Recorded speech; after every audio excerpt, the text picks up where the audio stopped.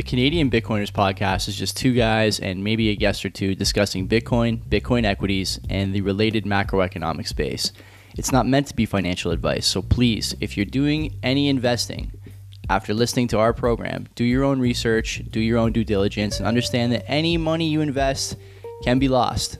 The show is meant for entertainment purposes only, and we hope you enjoy the program. Friends and enemies, welcome to what's probably going to be the least watched episode of CBP of all time.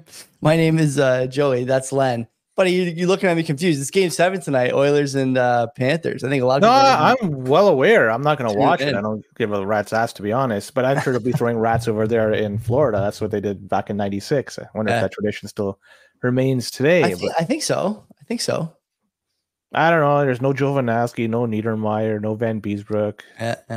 Those days are gone, buddy. Those days are gone. Torup's here in the chat, and I see a bunch of people on Twitter and YouTube. That's great, man. I'm glad to see you guys.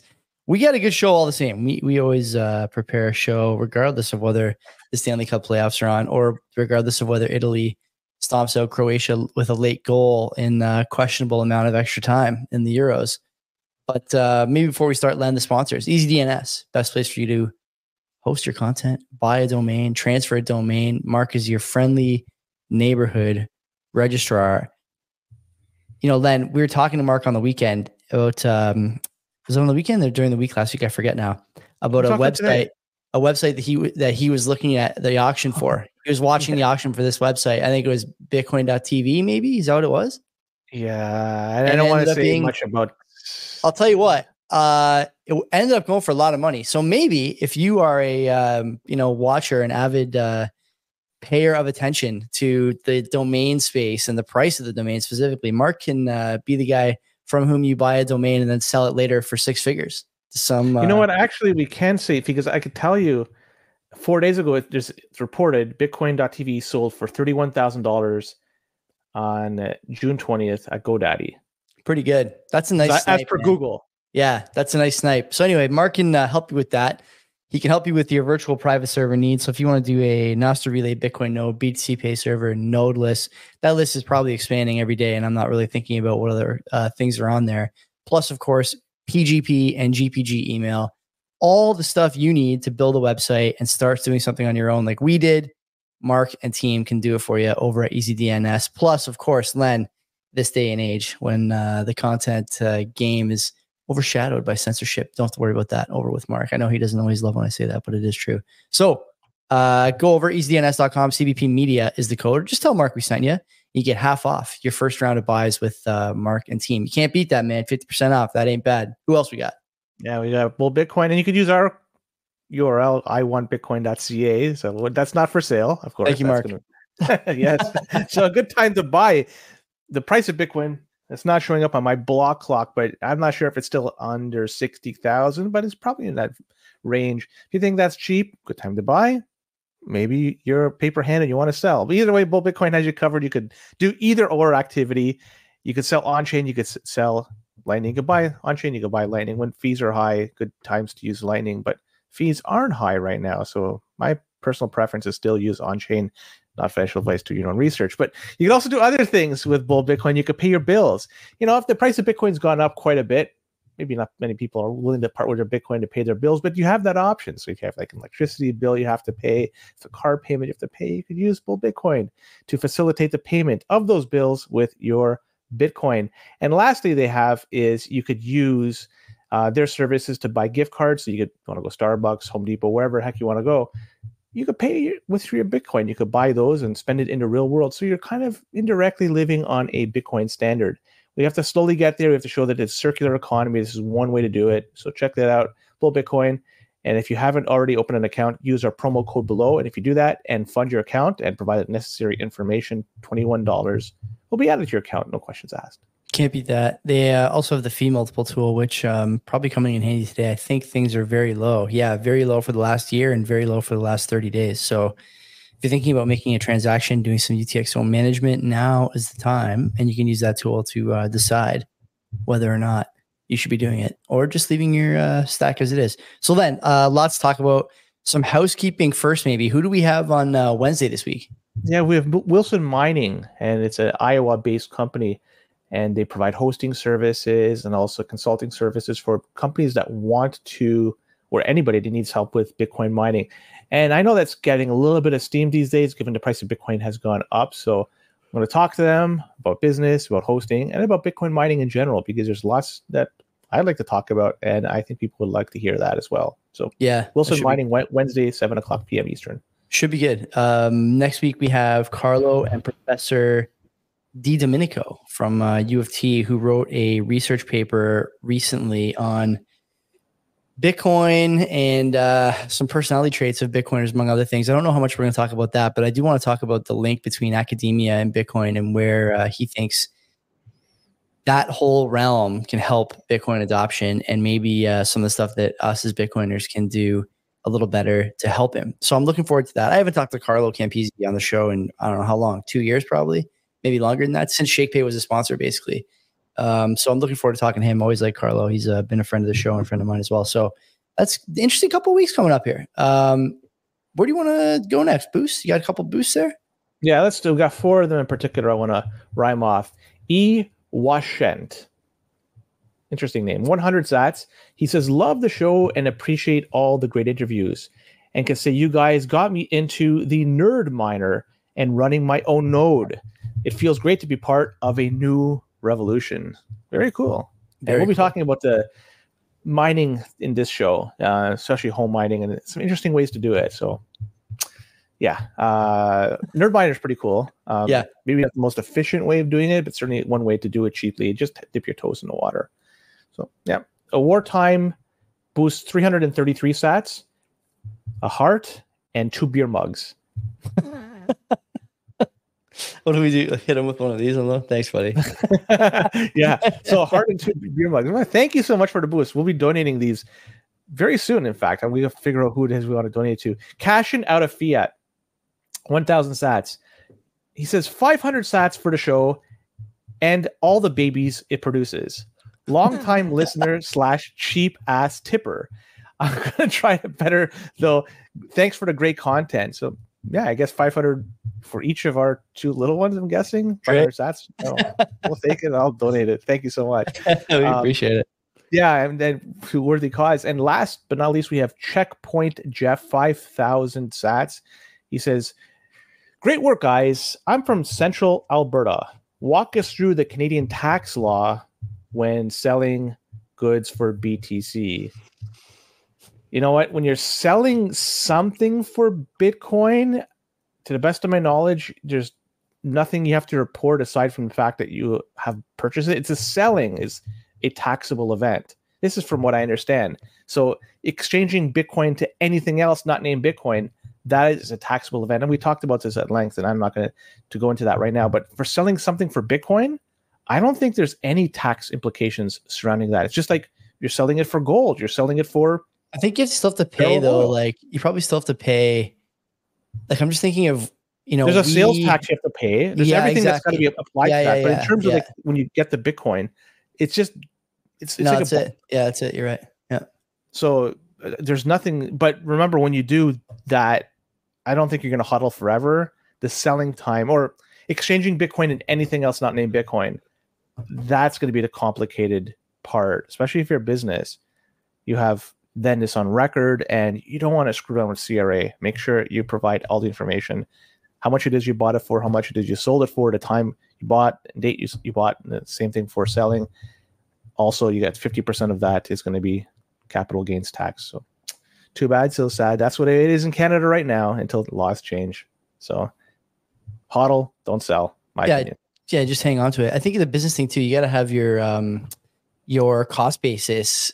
It's going to be hard to calculate that if you're constantly taking Bitcoin. I don't know what you would do. There's tons of like not quite yet GAAP options, GAAP like generally accepted accounting practices. What would you do? You take maybe the opening day price, the closing day price, and divide it by 2. Is that what you do? Take the average for your cost basis on days where you accepted Bitcoin? I really don't know. It's hard because the price moves so fast. Like it's 7% lower now than it was a few hours ago. So where do you, I don't know. It's almost, I don't want to say it's not worth it because it's an important part of the whole Bitcoin thing, but it's difficult unless you have the tools and the commitment to make sure that you're recording stuff accurately and doing your bookkeeping in a way that, like Len said, is not going to upset the CRA. Unfortunately, we're in a world where really not upsetting the CRA is like, goal 1, A, B, and C when you're running a business. So you don't want to run afoul of the boys over there at the 3-letter.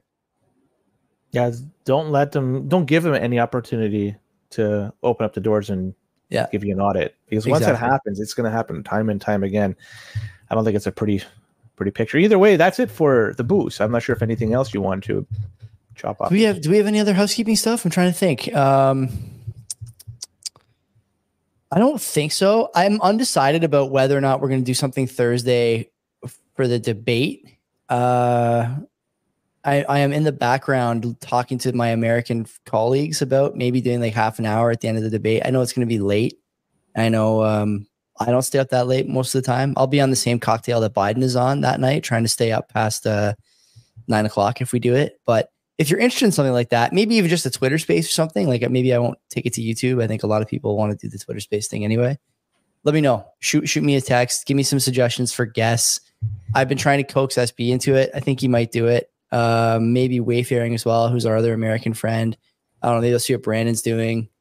There's options anyway. I wouldn't mind doing it if there's a big debate. And maybe we're going to talk about a lot of stuff when it comes to like people now getting into Bitcoin. But the Trump on All In last week. I saw that it's on the website. You noted that he did the All In podcast last week. Didn't talk about Bitcoin. Do you want to start with that kind of stuff? Where do you want to start? Well, we could talk about that initially, but I'm just going to double back to where you're talking about the debate. I didn't even know the time. Apparently 9 p.m. Eastern is when it starts. What? 9 p.m.? Yeah, and it's 90 minutes. So it's going to wrap up then 10:30-ish p.m. Eastern. So yeah, there you go. Too late. Forget it. Forget everything I just said. If I show up for a space after that, you'll be lucky. But I thought it would start at like 8, a reasonable time. 9 o'clock. So are you telling me the Democratic Party wanted debates with no audience that start at 9 p.m. on a weeknight? Like they really don't want anyone to watch, do they? Is that the plan? Like no one watching? No, think about who you're capturing then, because 9 o'clock you're still capturing the people on the East Coast that are, the sun is starting to set, so you could probably watch half an hour, maybe longer. But on the West Coast, starting at 6, if you go any earlier, then it's going to be much harder to pick up the debate. So it's difficult to capture both sides. But remember, there's a 3-hour difference between the East and the West Coast. Yeah. When I think about Hawaii. Neither are they. Yeah, they're just not, unfortunately, non-factor. How many seats? They're going to go to Singapore dollars soon. The way things are going. Oh, man. Anyway, whatever. Let's get into it. Well, you want to talk about Trump and All In? I have really. Did you listen to it? I would assume no. You didn't. No. I zero interest. And anything. The only thing I understood, and this is all secondhand information, so I can't verify this, is he didn't talk about Bitcoin, nor did they ask him anything about Bitcoin. They did ask him. They led with crypto and Bitcoin. They led with the question, or was it like a topic on it? Like it was a question that had a part about crypto and Bitcoin. Trump didn't touch it, which to me doesn't really matter. That podcast is not meant to capture the crypto and Bitcoin crowd. And I think he knew that going in. It sounded like he was prepared to talk about a lot of things that are important to people who listen to that podcast, like the deficit, immigration, things like that. So I thought he did an okay job. All In is a weird show for me. Sometimes I really like it and sometimes I really hate it. And I hate to say it, but it really hinges on how much of a dickhead Calcanis is being that day. If he's completely insufferable, cutting people off, and pretending to, quote unquote, offer context while really just spouting out lefty talking points, it's unlistenable. But when he's not, and when he's an honest dealer and a square dealer and does his best to facilitate conversation with 3 guys who are, by his own admission, smarter and more successful than he is, I think it's a really good show because they're friends, Len, and they speak candidly. It'd be like if there was another one of me and another one of you sitting in the room, just, kind of bullshitting back and forth about what's going on in the economy and the country and business and finance and tech, things that even if we're not experts, we have some visibility on thanks to the things we are experts in. And I thought they did a good job with Trump because they asked him some difficult questions, stuff that they said they were going to ask. And I think the Trump gave some answers they liked, some they didn't like, some they challenged him on, some they expanded on. They got some new stuff out of him about immigration policy. They got some new stuff out of him about tariffs and taxes. And I think, at the end of the day, I tweeted this last week, so it bears repeating though, given that the debates are coming up on Thursday. You're living in a country, if you're an American, where both candidates are, let's say, about 80 years old, okay? One of them is clearly not all there at this point. There's nothing wrong with not being all there at 80. Not many people are all there at 80 anymore. It's difficult to be all there at 80, especially after the life that Biden's led. One of them is a guy who, may be a little more coherent and keeps a much, much, much more jam-packed schedule and shows almost no fatigue, it seems like, when he's at these public events. The thing is that neither of them are really quality candidates on the issues, I think, overall. They're okay, but you're going to run into a lot of the same problems regardless of who you choose as a leader over in the United States. The thing that I would say is I think that both candidates should skip the debates, honestly. I think that both candidates should do All In, Joe Rogan, and Pod Save America, the three big podcasts. Pod Save America is super left-leaning. Rogan's neither left nor right, doesn't much care about politics at all. And All In, I think, skews left more than right on a lot of issues. Right some issues, but I think is a sort of a center-left podcast, let's say. That's really where you want to see your candidate try and hold their own for an hour and a half in a free-flowing conversation where it's not, your fan club, Tapper and whoever else is moderating on Thursday. And the same goes for Trump on Fox. It's not his fan club moderating the debate. The podcasts that I mentioned probably get, I don't know how many views in a month, 100 million, something like that between the three of them, maybe more. And I would say that, like, if you wanted to really show your voter base that you can perform in an adversarial environment, which is important when you're the president of the United States. It's important when you're the president of a high school student council, let alone the president of the United States. This is the way to do it. The debates, I think, are a washed kind of format, Len. And I'm going to go as far as to say that this will be the last cycle where debates are held on the three big networks. You're never going to see it again after this year. I think that time is done. That ship has sailed and no one really cares. They want to see more stuff like you're saying from All In on Friday. Even if you don't like the candidate, the fact of the matter is he did it. And the other piece of that is that there's just no way Biden could ever do it. There's no way he could ever do it. That version of Joe Biden could never go toe-to-toe with those four guys for an hour and change. He just doesn't have it in him. And it sucks. But that's, sort of where we are right now, the state of politics in the United States. The good news is RFK Jr. is going to do exactly what you're saying. He's already done it. He did All In a couple of times. Yeah, he's not going to participate in the debates. He's not going to be on any of the major networks. He's going to do exactly what you're saying. So he's going to be, and whatever is the result of that will happen. I don't think it's going to impact his ability to get elected, but it's funny because he's being excluded from that inner circle. Absolutely crazy. Boomer could comment in the chat. Why don't we get the candidates doing CBP, high hash rate, and rock, paper, Bitcoin? Maybe we should. Maybe we should. Is that possible? Has anyone talked to you or reached out? I haven't heard from any of the candidates. So. No, nobody's going to talk to me. Maybe we get one of the Canadian guys to do it or gals to do it or whatever. So yeah, let's move on. There's not after that, probably. We'll talk about Bitmain. Bitmain, I'm not sure if you heard, but they just released some equipment to make Bitcoin mining more efficient. And we're talking now the S21 XP model. And this was released to the world at the World Digital Mining Summit in Las Vegas. Why we didn't go, I have no idea. We should have went. At least one of us should have. Either way, maybe next year. So this comes only 2 months after they released the S21 Pro.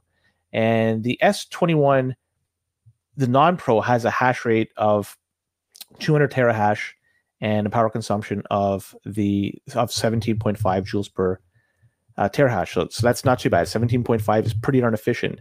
The Pro, in comparison, it is 15 out of the box, 15 joules per terahash, and 234 terahash. That's how much it's hashing away, which is pretty good. That's just the air cooled. If you want to get the more efficient one, you could get even a hydro, which is up to 473 terahash per second. That's nuts. How big are these things? You see how big are these units? They're So the regular air cooled is slightly bigger from the pictures I've seen than the S19. The hydro, it's an all-encompassing unit that has a water cooling and everything. Those are humongous machines. So they're not simply you just take your existing equipment off the shelf and plug these in. They're just huge. And there's also the immersion, which will get you 380 terahash too, and that's pretty darn good. So there you go. So just mining got a heck of a lot more, or marginally more efficient. We're talking 15% more hash rate now and 11% more efficient compared to the previous model. So a lot of R&D went into this, right? Like these models, they just don't pop off the shelf, and it just doesn't come from somebody's head. A lot of time, a lot of effort, a lot of money is put into this to get to this point. This is why Bitmain is a leader in this field, and the competition generally is chasing them. But this comes with a but. We'll talk about that in a bit, but just wanted to point this out there. There's the new model that came out. Anybody that wants to get it, I'm not sure anybody wants to get one of these, but these new S21 XPs, they're out there and they are screamers. But man, they're freaking loud too. So I don't think you're just going to want to have this heating your home. It's got to be something like in a garage or somewhere else that's just away from the house, just how loud these things are. Yeah, I think that's true. I was listening to a bit of the Hut 8 call today on Twitter. Some news happened from Hut 8 today, right? They're going into AI like everyone else. That's what it is?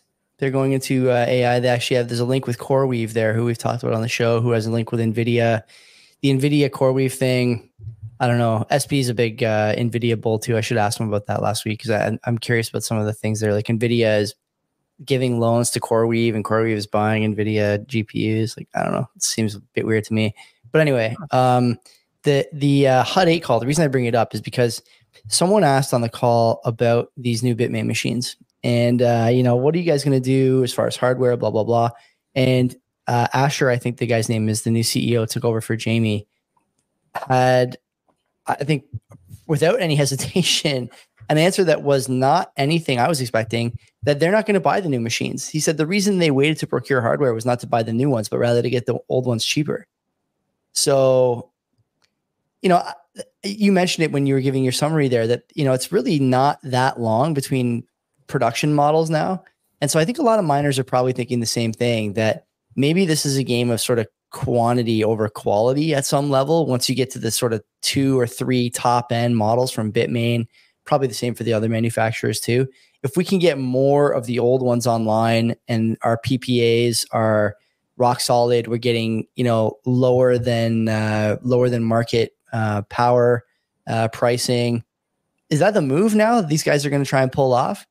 Given that they're also doing high efficiency compute, right? Do they care about having the best Bitcoin miners anymore? Maybe they don't. Is that part of it? Like I didn't think about this with SB, but isn't that part of the whole shift in business model now? Feels like it might be. Well, I don't want to have to buy the newest stuff. It's hard to get. The logistics are difficult. So instead, I move my company to some level of HPC as opposed to just Bitcoin mining. I buy 1 generation or 2 generation older units. Efficiencies are close enough that it doesn't make that big difference if I can get enough of them. And I'm not putting too much money into Bitcoin mining when HPC is going to take up part of the business anyway. I think. Do I have that right? You know more than me, but in my head, that's how it might look. Hut 8 they're interesting because they were mining Ethereum before it went to proof of stake. So they had equipment at that time, GPUs specially designed to, or either way, general purpose GPUs to mine Ethereum. After that move to proof of stake, what do they do with that equipment? Are they still sitting on it? Maybe now they're just figuring out, hey, there's a year and a half old now, right? It's it is older. Is there still value in that? I don't know. I honestly don't know. So I've been saying, I'm not sure, certainly behind the scenes, that I'm thinking that these companies are going to change. Like a pure Bitcoin mining company is probably, at least publicly traded, is probably just going to not be available. They're going to have to somehow pivot and to have something else in there. I can't believe CoreWeave's getting involved. They're like seemingly getting involved in just about any. They're popping up a lot of places. Yeah, they're popping up a lot of places. And again, I need to know the relationship between CoreWeave and NVIDIA. I need to look into that in more detail. But there's something going on between the two of them that I think is a bit not unsettling, but it's not something you see often. Where like Nvidia, like I said, is giving, it's either like debt converts or something else to CoreWeave, and CoreWeave isn't using that money to buy Nvidia product. How's that make sense? You know, again, I got to find out, but something going on there. I'm just looking here at what it takes to run. Like when I think about high power compute, I think about stuff for basically corporate LLMs. Yeah, these are like crazy big. But I don't see a price on these. Yeah, you could probably run Doom on the fucking LCD screen on the front of the thing. I don't know how big these GPUs are, nor do I know how much they cost. It doesn't say much. Let's see. How much does an NVIDIA H100 cost?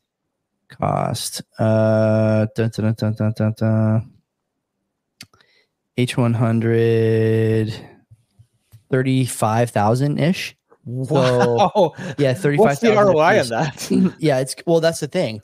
If these miners are serious about doing high power compute, this is the stuff you need to do it. So like again, like I'm having a hard time understanding what exactly, like you said, the ROI is on a lot of these things for them, as opposed to Bitcoin mining. And SB and I talked about that last week. We didn't really come up with a good answer either, but there's a lot of moving parts in there that people should be aware of, especially if you're investing in miners, right? A lot of people who buy Bitcoin, especially in Canada, like to invest in miners. And I don't know, like where do you come down on this now? You know, do you think, and like I said to SB, I'd be curious to hear your thoughts because you weren't on that show. If you wanted exposure to Bitcoin mining before, it was really a pure Bitcoin mining play. Now, as exposure to Bitcoin mining, you're looking at stuff that's actually just more about power purchase agreements and being able to deploy and redeploy your computing power to whatever the best use of the power ends up being. It's basically just power allocation now. And so if you're going to do that anyway, and no matter what the use is, they're going to use NVIDIA chips, why would you ever buy HUT over NVIDIA? Isn't that the question these miners should be asking themselves? If you really want to drive your share price, but you're doing stuff that relies on NVIDIA regardless, and you can take away the execution risk by just buying the chip provider, why would anybody ever buy HUT 8 or Bitfarms or Cathedra or any of these companies who are doing both? Just buy the chip manufacturer and let these guys figure out the rest. Go even further then. If you want to get exposure to Bitcoin, why would you even get these Bitcoin mining companies? Because like you mentioned, there comes a lot of risk that is involved with that. Why not just buy the asset itself? I think you're right. I mean, I don't buy miners. You don't buy miners. So I buy Bitcoin. Yeah. Like I don't get, this is why I don't understand though. I think I still think though, like speaking for the population, some of whom watch the show, like I still get messages from people about miners from time to time. There's still a group of people who don't want to have the ETF in their TFSA. They prefer to buy equity in one of the miners. My question now, like I said, is why would you do that instead of buying NVIDIA? Like it's, to me, you're adding a layer of risk. I know you're shaking your head. I'm not really sure, honestly. Yeah. I need someone. When we have Bitfarms coming on in what, 3 weeks, something like that. Something like that. The only thing you can say is that they're undervalued. Somehow you could come up with an argument they're undervalued. Oh, we're gonna see. I'm gonna push the Bitfarms guys as hard as I can because I don't understand why. I mean, Bitfarms is not doing HPC. I don't think. Are they? Are they doing high power compute? They're not. So, like, best of my knowledge, strictly Bitcoin mining. Okay, so I'm gonna ask them why this thesis is wrong, and they'll probably have an answer because they're not doing it right. So maybe they agree that you're giving yourself a hard time on the share price.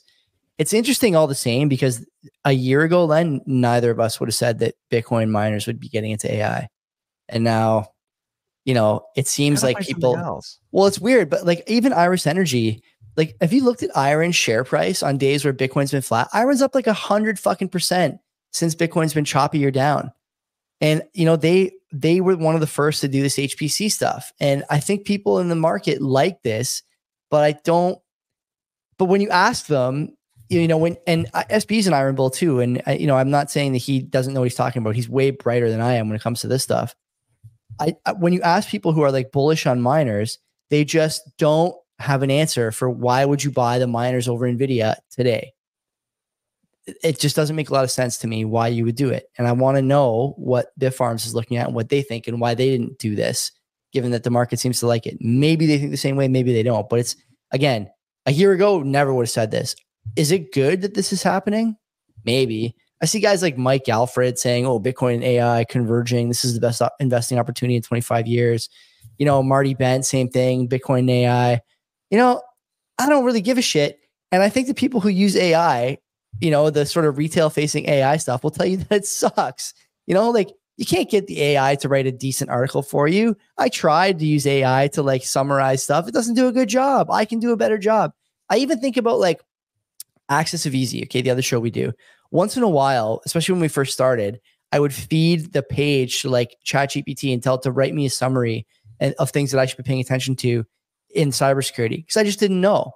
And it never did a good job. It never did a good job of giving me a summary. I always thought, you know, in my opinion, of course, that I did a better job than GPT did. Mark seems to agree. I mean, he still got us doing the show.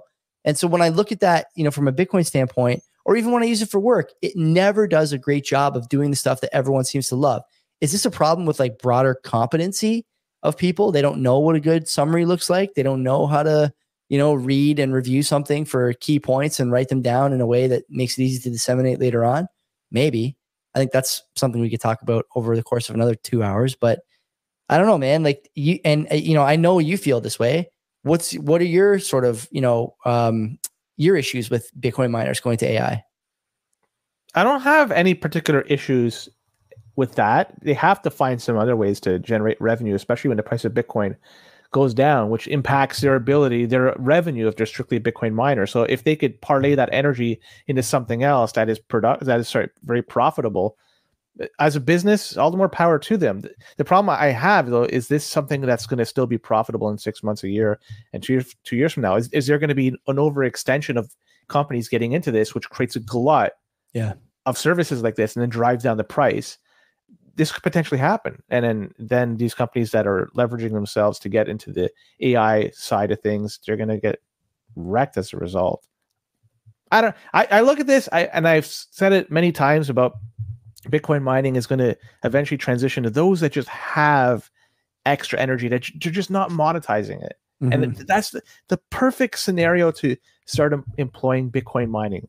Is it doesn't require that much overhead in terms of, you know, you don't have to have a fancy location. You can have just a fucking trailer you wheel out there. And as long as you have connection to the internet, you know, I don't think it's that hard these days, especially with Starlink or shit like that. You're good to go. You have the ability to start up something and monetize that energy that was previously not monetized. That's where it's at. So all these, like, when you're flaring off or just venting methane, man, oh man, that's wasted revenue. Somehow that they got to capture that. That's oil and gas. Yeah. I think you're right. I don't know. I think we're going to, or even like just didn't mean to interrupt, but even if you have a power plant that just, you know, you're generating more electricity than you need. So for example, you set up a hydro plant like they're doing in Ethiopia, and there's more electricity than there's demand for. What do? Well, balance it out with Bitcoin. I think you're right. No, I think you're right. Don't get me wrong. I actually believe I believe that what you're saying is correct for sure. I you know, I don't know how long as an industry, you know, how long is Bitcoin mining around for? 5 years, 6 years? I don't know. Like, I'm just not sure. Oh my God, Boomer, Julian Assange to be freed after agreeing to a plea deal. What? Is that true? Boomer's account hacked? We got to find out. But how did they? Oh, you know what? I don't want to speculate right now. Let's keep going. We just blew 35 minutes on what was supposed to be a Bitmain story.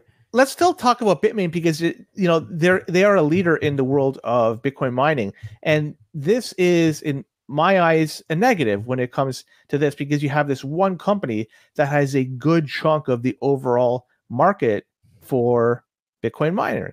And if you look at it, well, there's some news that came out. For example, this past March 2024, Bitmain released some new firmware for their equipment, and that firmware restricted the installation of third-party firmwares. So this impacted stuff like Brains OS, Luxor OS, and others. So anyone that wanted to fine-tune their hardware, or even get additional settings which are not available in the stock, well, you're SOL. So it's advised to not upgrade the firmware to the March 2024 or later, because you might be locked out. Although it sounds like Lux may have found a way to get around this, but I'm unable to confirm this or deny it. So either way, Bitmain has every right to do this, right? Like they're the ones producing the equipment, they're the ones, but it makes them look bad in a way to restrict the hardware in this manner. And we need more choices when it comes to ASICs. To have a desirable outcome in this, we definitely need it. And so you look at those that could potentially do it. We had Intel, which was a great option because they had deeper ties to Western nations like Canada, United States, and so forth. But man, if they didn't want to do it, think of with all the resources they had, the people, the fabrication, all that shit, and they found this wasn't, I guess, to be a profitable endeavor. That goes to show you that this is a very difficult industry to break in because Intel has the resources that only companies would dream to have. Who the heck is now going to want to come in and compete against Bitmain? Yeah, man, like I can't see this changing in the next while. I hope I'm wrong, but I don't like the fact that Bitmain is the major supplier of equipment out there. To me, that rubs me the wrong way. Bitmain is the attack vector we should be concerned about, I think. Is that fair to say? I'm with you. I'm 100% with you. I'm looking at this. I'm like, man, this is not decentralized. We got to do something. And I don't know how to do something because obviously this is way outside my control. We all have to buy the BitAxe. Everyone needs to buy 2 BitAxes off John and the boys there at Decentral. They're using chips. You got to figure it out. He's got to figure it out. Someone's got to figure this out. Can't be me and you. I don't know anything about miners. Some things are open source, but they're ripping out chips from S19s and S21s to make those happen. So still, we're back to the source. We're back to Bitmain. And I don't know, man. I wish somebody could get involved in it. Intel, that was it. That was going to be the one that could really create a win. Intel's like underachieving on so many different fronts these days, and the Bitcoin mining thing is not really that surprising to me that they couldn't figure that out. So what do we do? Like, how do we fix it? I see Nate in the chat saying pleb miners will rise. We said that in the show too. I think there's a real possibility that it becomes a necessity for Bitcoin over the next 10 years that everyone runs a miner at a loss to protect the network, and I don't know what that means for Bitcoin security and Bitcoin propagation. I'll tell you what, Len, it's probably not great for it. No, but I think there's at least some possibility that I don't know, we wind up with a situation where Bitmain is the party that gets compromised. We talked before about this, and I think you kind of poo-pooed me, rightfully so. Listening back to that episode, I didn't do a good job defending my position, but maybe the industrial miners, shifting or forking to another algo that works better for both HPC and Bitcoin mining isn't the danger. Maybe it's Bitmain that's actually the danger when it comes to forking stuff. The first thing you're describing is if my node doesn't agree with whatever. Yeah, then it doesn't matter ultimately, right? It really doesn't matter. But the Bitmain thing, not to say that something is imminent or whatever. It's just, let's be honest. Why would we want one company to have this much of a market share? No, we don't. And now they're restricting the installation of aftermarket firmware. They're the laws of Bitcoin mining. Yeah, in a way they are. Let's get the jug meat on this. Maybe you could, get them in. Tag them in. So you talked about the BitAxe. Let's talk about this because somebody posted a very interesting project on Twitter, and his name is Offgrid. Love that name.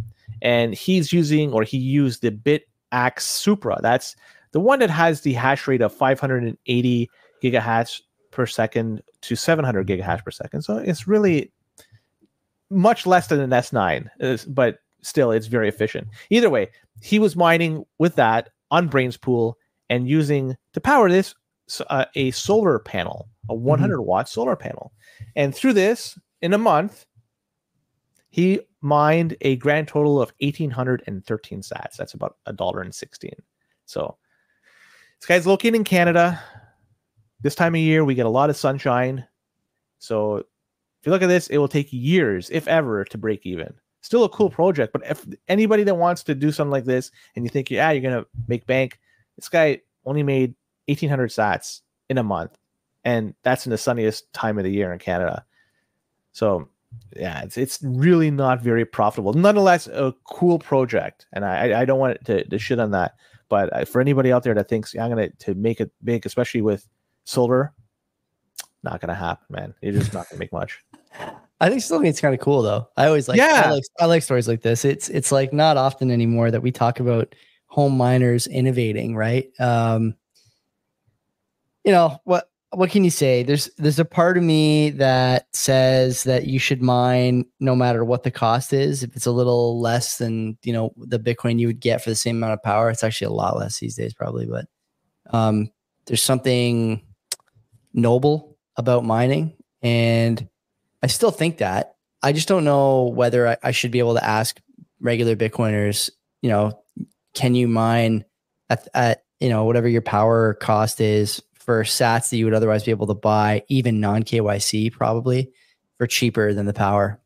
You know, it's a difficult thing to ask people to do. We talk a lot in Bitcoin about game theory and incentives, and you're just not incentivized to do it. You know, neat story, neat idea, but we need to figure out how to make home mining an option. I know you're laughing because you can't even do it. Like there's no way to do it, right? And the problem too is that there will be a gap between when home mining becomes necessary and when home mining becomes, you know, profitable, if those things happen. And man, that crossover period is going to be brutal for network security. And I don't know. Go ahead. So I was going to say, in Ontario, there's an option you could take advantage of. I think it's called the ultra low energy thing, where, yes, you know, we have tiered system right now. Like in my house, we have 3 tiers. We have high, mid, and low. There's another one that's like ultra low. So your high is going to be much higher in terms of the cost, but your low is very, very cheap. So that's the one, because it's overnight. And so you'd have to time it. You'd have to ramp up your miner during that ultra low and then turn it off at when it gets a little higher in terms of cost. But you're only going to be mining for, I don't know what the hours would be, 6, 7, 8 hours every day. Yeah. When is the low period? I think it starts at 7 p.m., but I don't know when it finishes in the morning. 7 a.m. 7.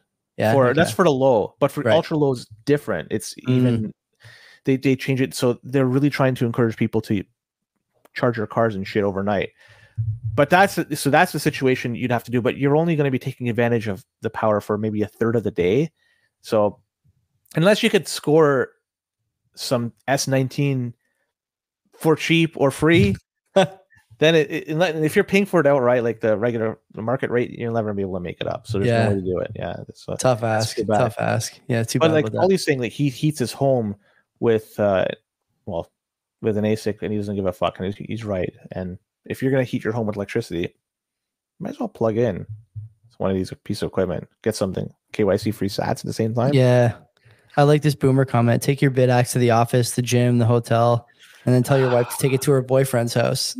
The last one, yeah. The other one's your membership's gonna get revoked and you're gonna get kicked out of the. Buddy, I see Zoomers plugging in all kinds of shit in the gym now. I saw a kid charging his vape in there like a week ago. He's got it plugged in. Awesome. I know. He's got it plugged in near the squat rack. That made me laugh. Good for him, man. Power's not, nothing's cheap, Len. That guy's he's an entrepreneurial economizer. That guy, he's getting it in. He's taking care of business. Good for him. Metaplanet's also taking care of business. They plan to buy more Bitcoin, and this one is going to be 6.2 million-ish worth of Bitcoin. And they're going to be doing this using the proceeds from an upcoming bond issuance. And this is a big buy for them. They already have $9 million of Bitcoin, so they're going to buy another 6 with one particular purchase, which is pretty darn big. And so this bond issuance, if anybody's interested and wants to get in on this, it's going to take place this Wednesday. So Japanese time, so keep that in mind. It's going to have an annual interest rate of 0.5% and will mature on June 25th, 2025. So the question is, how did the market react to this news that Metaplanet is going to buy some Bitcoin? Well, it went up 12%.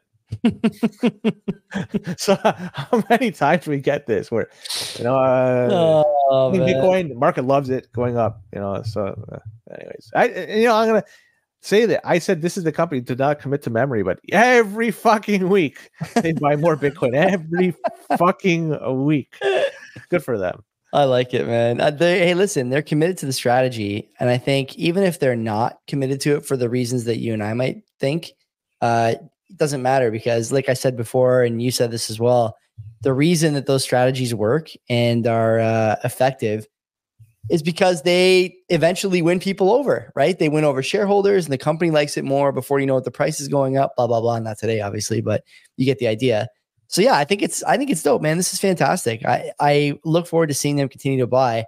They got to be, as far as publicly traded companies, I know they're small, but they got to be in the top 20 probably, right? As far as like Bitcoin holders at this point.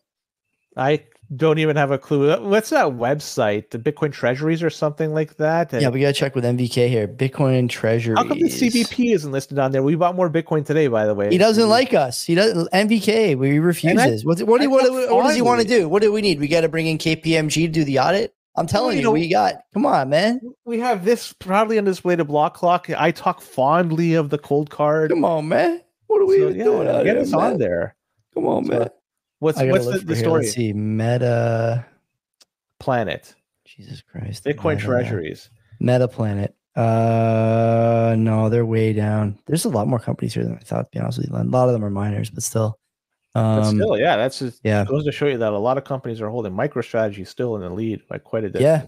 They got quite a bit. They Meta Planet now holding 141 Bitcoin as far as last update. I'm not sure exactly when this was last updated, but there you go.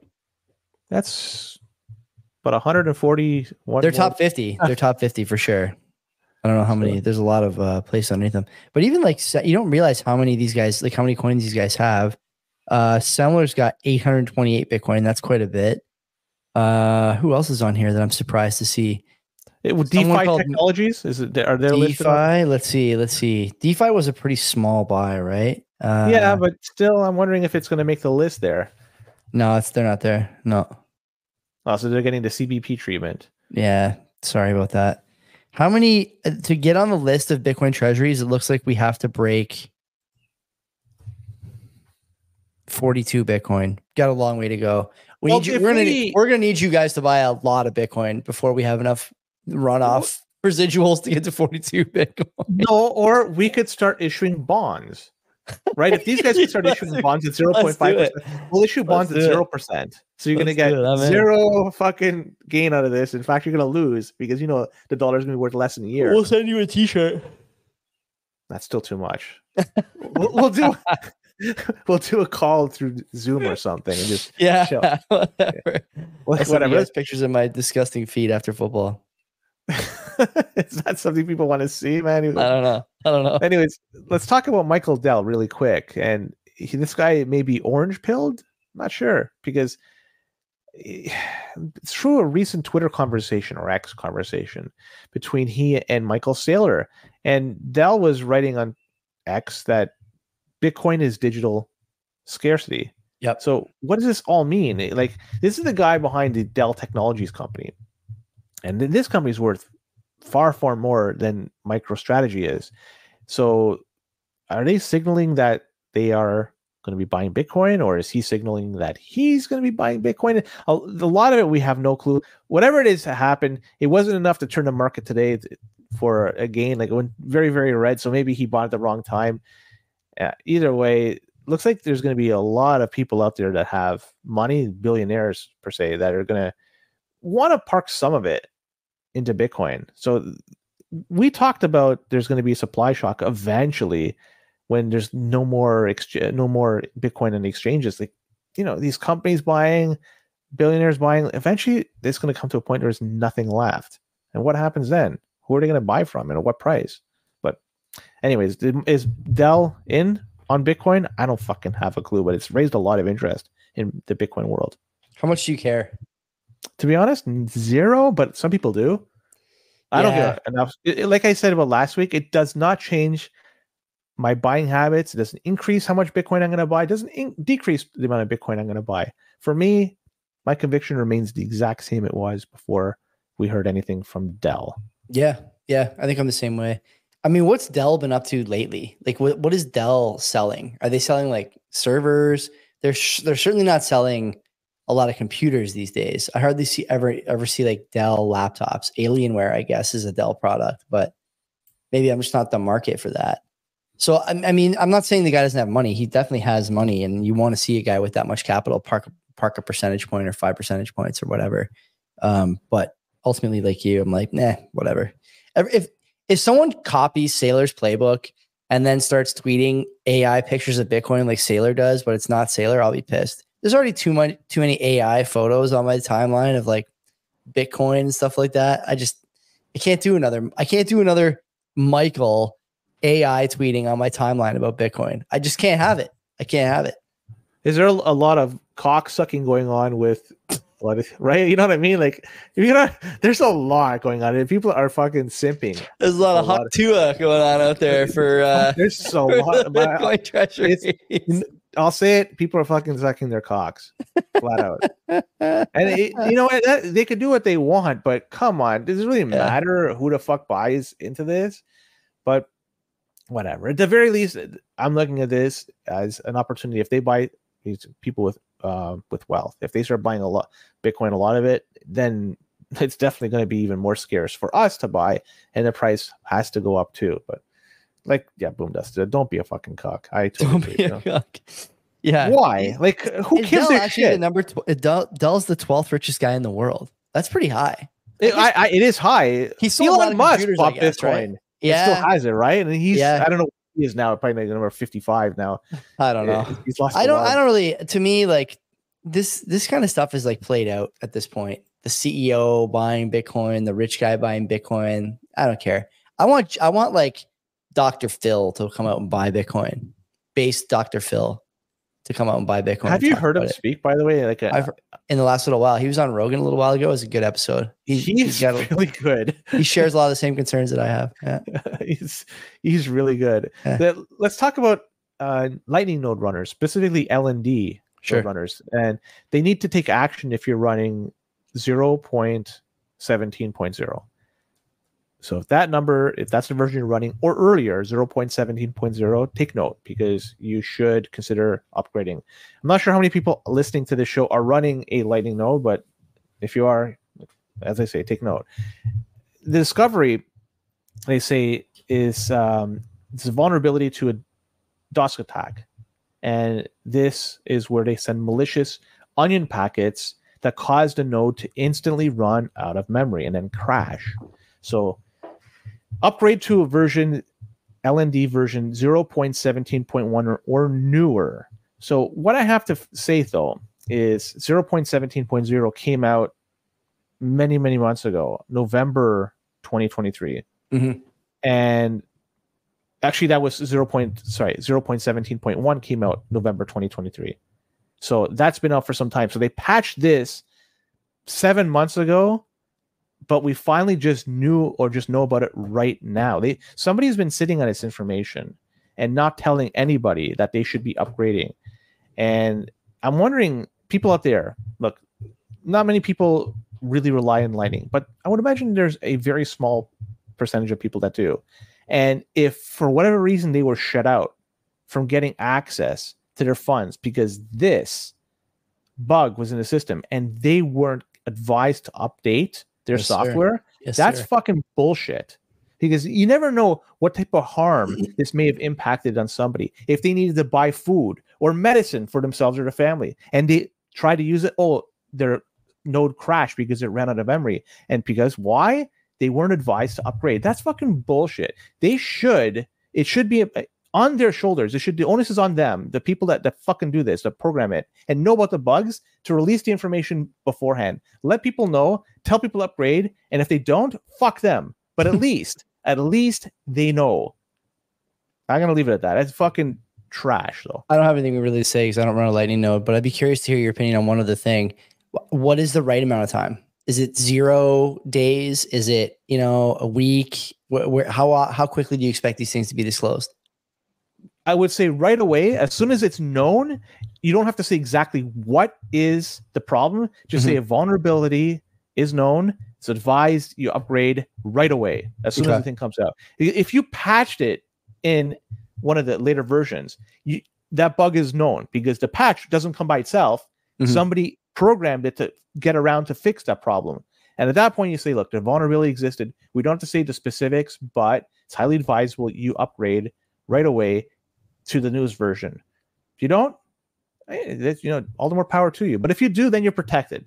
And the fact they didn't do anything, they sat on this for 7 months, it just rubs me the wrong way. We want Lightning to be an alternative for people to use for everyday payments. We got to do better.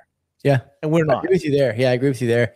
I think a lot of people are going to be looking at this and saying, how can I trust my, like you said there, day to day? Think about like Bitcoin Jungle or Bitcoin Beach, where like you really do need these things to just work. And if your node is not working, well, you got a problem, like that's a big deal. And it's too bad that this happened, but I don't know.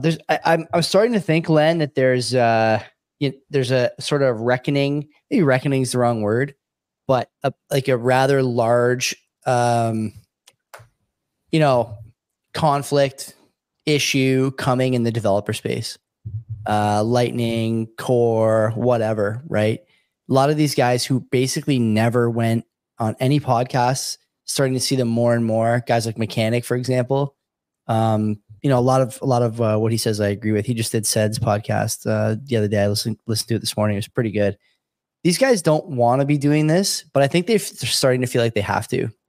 And I think that, the concern that they have about the quality of work getting done on Bitcoin now, I think it's a real issue that we should all be paying attention to. This is another good example, kind of a side effect, but something that is going to affect you one way or another. What you don't want is for your developers to become apathetic and for BlackRock to take over, deving corn.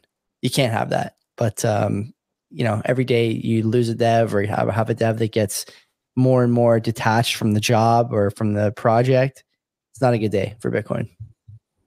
Let's wrap this Bitcoin episode up.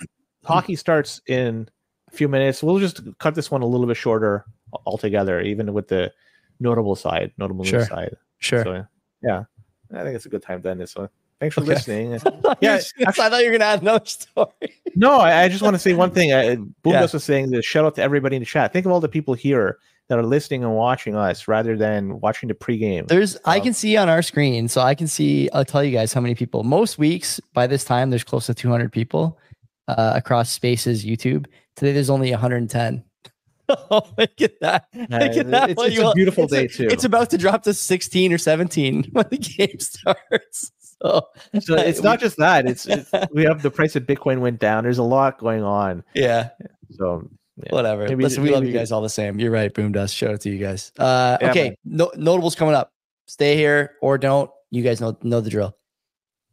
All right. Don't be a cock. Are you a fan of the old school NHL 94 game on the Genesis or SNES?